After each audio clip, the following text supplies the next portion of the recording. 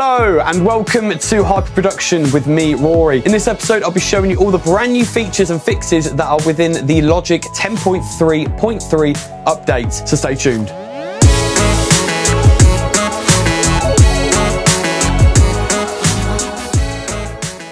So up first is that Logic Pro 10 can now support 36 cores worth of CPU power. This is obviously in light of the release of the brand new iMac Pro. So if you're lucky enough and wealthy enough to afford one, you have now this option within Logic Preferences, and under Processing Threads, you will now be able to select 36 cores. Sculpture and Amp Designer are now optimized for the iMac Pro, which they promise it can deliver up to 12 times the performance as it was before. Alongside that, Sculpture now offers a high definition mode, so now it offers a much better performance and higher string resolution than it did in previous versions. So this is good news for all you sound designers out there. As well as some new features and enhancement on previous features within this update, there have been numerous stability and reliability issues that have now been fixed. Loops and channel strip settings, as well as other content, are now available using the Apple file system, so it's going to be making it easier for you to find out all your library content that come with Logic Pro in case you have any missing files or libraries that aren't quite loading or getting indexed correctly. That is all now fixed.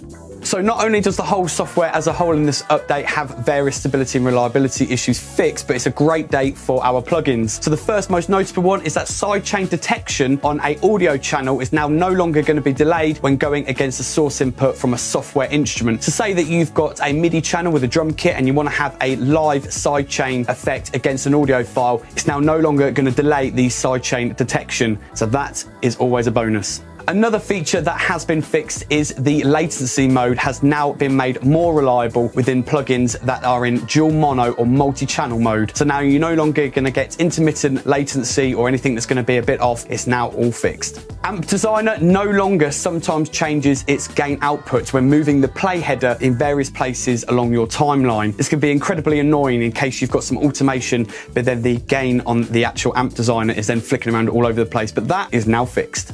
Another great fix within this update is that frozen MIDI tracks now play MIDI effects that are on the channel as well. So before, if we had a MIDI track and we wanted to freeze it to save up CPU power, we could play it back. But then if we wanted it with a MIDI effect, so like an arpeggiator or a modulator or something similar like that, then when we go to freeze the track, it wouldn't play. But that has now been fixed. This next fix might be a bit of a rare case, but some of you might have experienced it where Alchemy does not show its installed library. The indexing and the way it points to the correct folders has now been fixed, so it will always show your installed library. And my favorite part of this update is now that the piano roll now records MIDI notes in real time. So no longer will it be where you record sort of a bass line or something like that, and then it shows up after you've recorded it with all the little MIDI notes in there. It does it in real time, going along, and that is killer.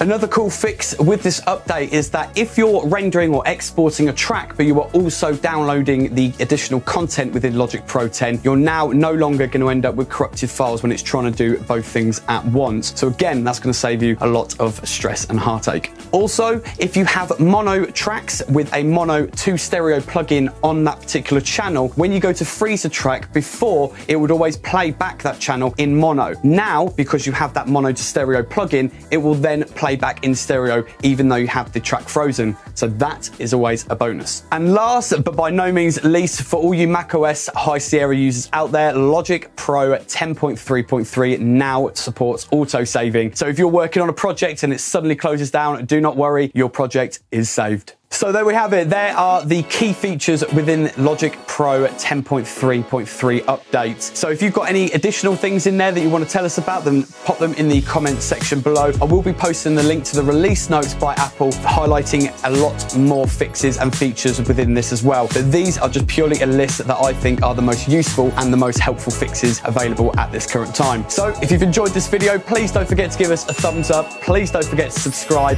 And also, like I mentioned, pop your comments in the comment section below with any additional helpful tips that you have. So I've been Rory from Hyperproduction. Thank you for watching.